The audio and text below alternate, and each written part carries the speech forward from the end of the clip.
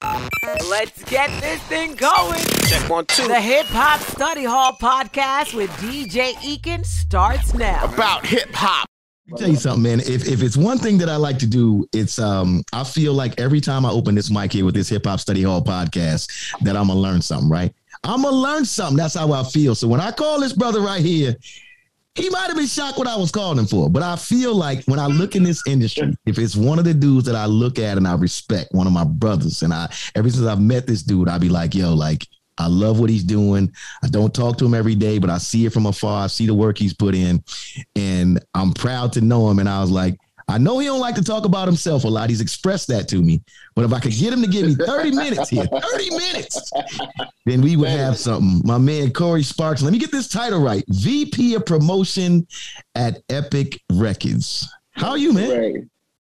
I'm good. I can't complain. You know, back in the saddle. It's January. We back at it. Time to turn the ship on. So how did you even get your start in this game? Let's get how you even got your start in this game. Well, I started on street team. I was a street team guy. I was on a street team.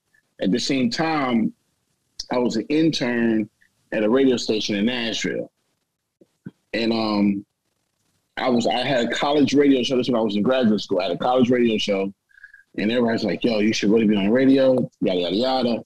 So I went to the radio station in Nashville. I'm like, yo, I want a radio show. I just, because I'm young and dumb, don't know how to talk to nobody. Right. And it was like, nah, but you're going to be a promotion intern. All that did was me. I was like, I'm in the building.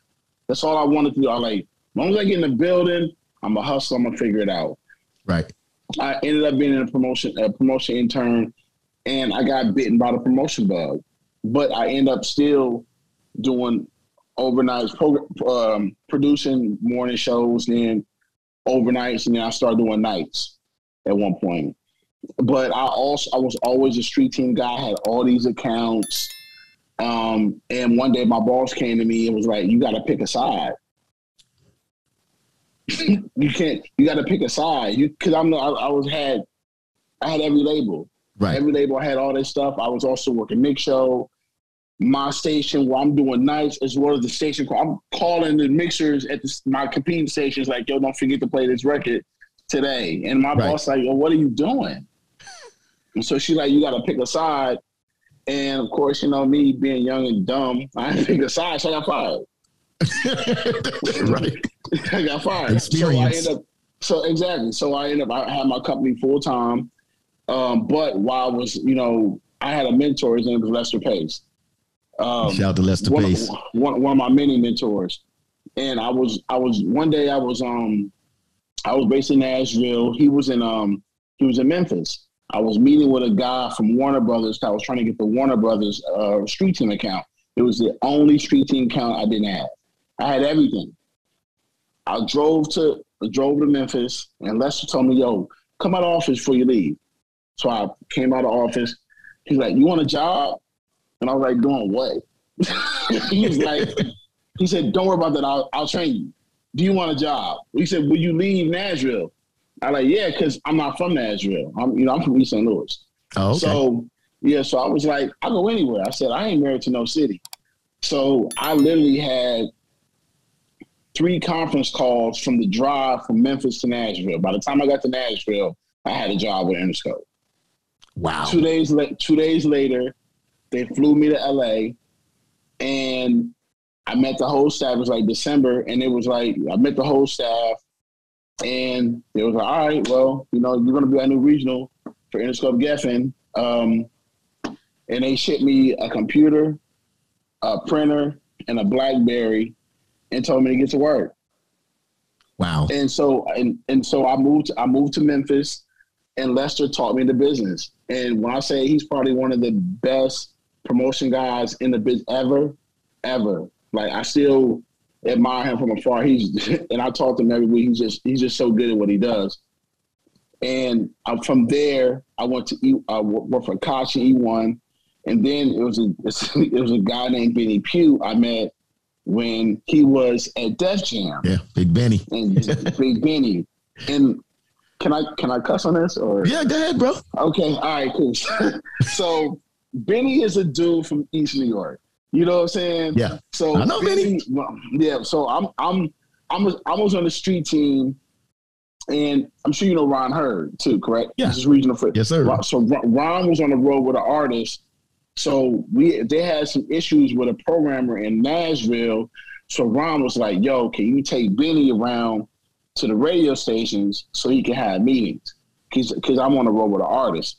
So I took Benny around the whole city. I walked him into a lot of people's office that he probably couldn't get in because he didn't know him. He's just a VP. He just, so I never forget. He got on my car. He was going to be there for like 2 or 3 days. He was like, "I'm not leaving until I meet with all these people." I made sure he met with everybody the same day. Wow. So he was like, "Yo, man, take me to the hotel so I can get my stuff and get the fuck up out of here. I'm going back That's to a New York." Benny move, though. Yeah. So he said, "I'm done." He said, "I'm done. So I'm out of here."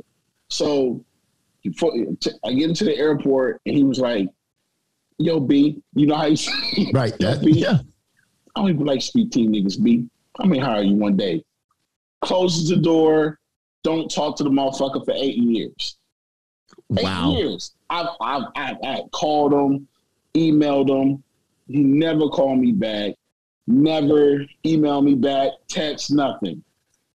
So 2012, I get a call.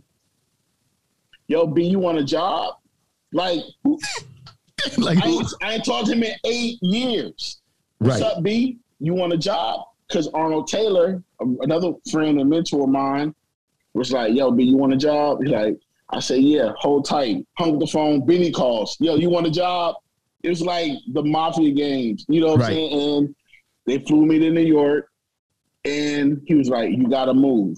Because at the time I was living in Memphis. He was like, "You got to move to the Midwest. Do you want to go home, which is St. Louis, or you want to go to Chicago?" I'm like, "Send me to Chicago." Right. So right before I'm flying to Chicago to sign my lease, he calls me, "Hey, I want you to go to Cleveland." I'm like, "What?" And so this is the time. This is Epic is just really rebranding itself. LA had just got there. Benny was there. I was the last person on staff to get hired. Right. Our team wasn't even complete. So he was like, "Yo, I just want you to go to Cleveland for a year. Go to Cleveland for a year. You rusty. I want you to earn your chops. Get knock the rust off. Because you go in Chicago, you're gonna get swallowed up. I need you to go." So I was like, "All right, whatever." Right. Went to Cleveland for 4 months, and he called me one day, "Yo, B, find you somewhere to live." I'm like, "What are you talking about?" You moving to Atlanta. I was like, and they promoted my boy Amir Boyd to national mix show guy, and they moved, and so I was being a regional for the Midwest and the Southeast, and then I got promoted to national. Then I got promoted to VP about a year and a half ago. Stop playing. Don't forget, man, hit that subscribe button right now so you can catch all the updates and all the haps here at Hip Hop Study Hall. All right, it's your man DJ Ekin. I see you. Subscribe. Hit it now.